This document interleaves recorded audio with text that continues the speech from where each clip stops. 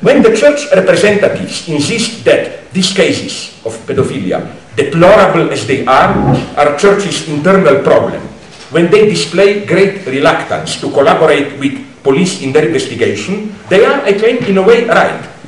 The pedophilia of Catholic priests is not something that concerns simply the persons who, because of accidental reasons of private history, with no relation whatsoever to the church as an institution, happen to choose the profession of a priest. It is, this pedophilia, a phenomenon which, I claim, concerns the Catholic Church as such. It is inscribed into its very functioning as a socio-symbolic institution. It does not concern the private unconscious of individuals. It concerns the unconscious of the institution itself. It is not, I'm not talking now in a Jungian way about any collective unconscious, but the set of unwritten obscene rules which supplement the explicit rules of an institution. Along these lines, to make it clear, one can imagine a straight, not pedophiliac priest who, after years of service, gets involved in pedophilia because the very logic of the institution seduces him into it. According to some investigations by my friends in Slovenia, this effectively was the case. They claimed that they looked into the past of some priests, and again, it's not, unfortunately, they were privately pedophiliac. They were nice heterosexual guys, nothing to do with children's sex, that any Catholic preacher would love them, and it's the institution, literally, which redirected their interests. Such an institutional unconscious designates the obscene disavowed underside which, precisely as disavowed, sustains the public institution. In the army, this underside consists of the obscene sexualized rituals of fragging and so on, which sustain the group solidarity. What this means is that identifying oneself with this secret side is a key constituent of the very identity of a Christian priest. If a priest seriously, not just rhetorically, denounces these scandals, he thereby excludes himself from the ecclesiastic community. He is no longer one of us, in exactly the same way as, for example, a citizen of a small town in the south of the United States in the late 20s, if he denounced Ku Klux Klan to the police, excluded himself from his community, betraying its fundamental solidarity. So, back to Foxman. When Foxman offered to treat Gibson's outburst as a case of individual pathology, which needs a therapeutic approach, he not only committed the same error as those who want to reduce cases of pedophilia to individual pathologies. Much worse, he contributed to the revival of the Serbsky Institute way of dealing with problematic political, ideological attitudes as phenomena which call for psychiatric intervention. In the same way that the overriding belief of the Serbsky Institute was that a person has to be insane to be against communism, Foxman's offer implies that a person has to be insane to be anti-Semitic. Now, I'm not saying against this that it's healthy to be anti-Semitic. What I'm saying is that this way to dealing with the problem enables us to avoid the key issue, which is that precisely anti-Semitism in our Western societies was and is not an ideology displayed by insane people, but an ingredient of spontaneous ideological attitudes of perfectly sane people, of our ideological sanity itself. This then is where we stand today, a sad choice between Gibson and Foxman, between the obscene bigotry of fundamentalist beliefs and the no less obscene disqualification of problematic beliefs as cases of insanity that need therapy. Now let me go even darker in the newly emerging ideological obscenity. The ultimate irony is that, now I pass to a more theoretical general claim, what is threatened by such disqualifications, where if you have unacceptable ideological political views, you are considered as the one who needs therapy, I claim is nothing less than, what is threatened is nothing less than the notion of another human being as neighbor.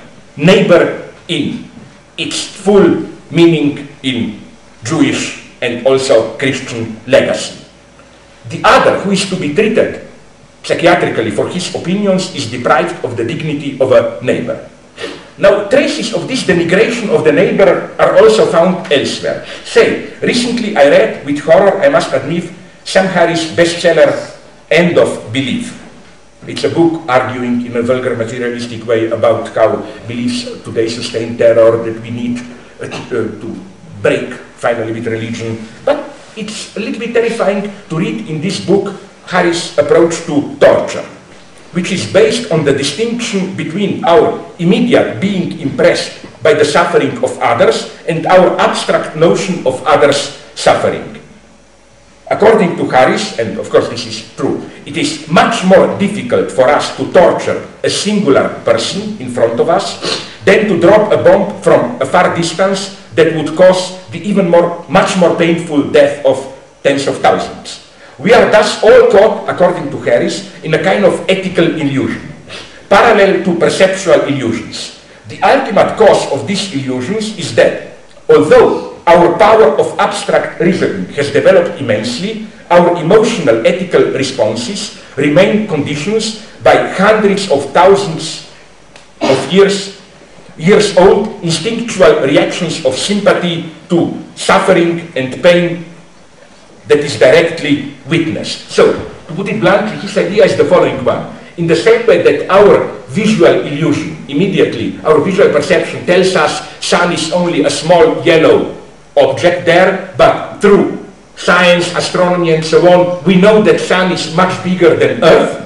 that cognitively we progressed. We know how to correct our spontaneous perceptions, but that unfortunately at the moral level, in the moral sphere, we remain at the level of the primitives who think sun is really a small ball circulating up there in the sky. Sun standing here, of course, for the suffering of thousands which we don't immediately experience in front of us. This is why shooting someone point blank is, for most of us, much more repulsive than pressing a button that will kill tens of thousands absent persons. A quote from Harris. Given what many of us believe about the exigencies of our war on terrorism, the practice of torture in certain circumstances would seem to be not only permissible but necessary. Still, it does not seem any more acceptable in ethical terms than it did before. The reasons for this are, I trust, every bit as neurological as those that gives rise to the moon illusion. It may be time to take out our rulers and hold them up to the sky. So you are now informed. If you feel excessive sympathy when somebody is tortured in front of you, it's a neurological mistake at the same level when you think that moon is a small object. No wonder that Harris refers to Alan Dershowitz and his legitimization of torture. Now, in order to suspend this evolutionary condition vulnerability to the physical display of others' suffering, Harris imagines an ideal truth pill, an effective torture equivalent to the decaf coffee, wind-free beans, diet coke, whatever you want. Quote, for me the most terrifying quote from Harris' book. He imagines, quote, a drug that would deliver both the instruments of torture and the instruments of its utter concealment. In other words, decaf coke torture. The action of the pill would be to produce transitory paralysis and transitory misery of a kind that no human being would willingly submit to a second time. Imagine how we torturers would feel if, after giving this pill to captive terrorists, each of the terrorists lay down for what appeared to be an hour's nap, only to arise and immediately confess everything he knows about the workings of his organization. Might we not be tempted to call it a truth pill in the end? End of quote. Now, as I already said, the very first lines indicate the typically postmodern logic of chocolate laxative. The torture imagined here is like a decaf coffee. You get the result without having to suffer the unpleasant side effects of sympathy and so on.